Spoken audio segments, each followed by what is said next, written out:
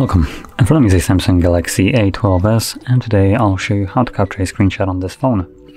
So to get started, you want to open up the content that you wish to capture. I'm going to be using settings as an example for this.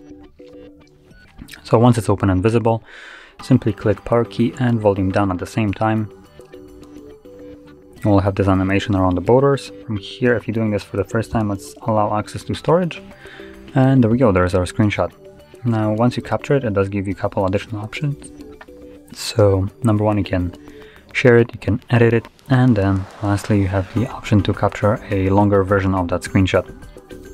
So right now, it only captured what we can see right here, but if we tap on this button right here, it will scroll down a little bit longer and will still capture straight from the top to however far down we click. And once you disregard it, it will disappear and automatically save the image. So, that image can now be found in our gallery application, as you can see right over here.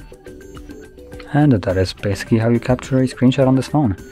So, if you found this video helpful, don't forget to hit like, subscribe, and thanks for watching.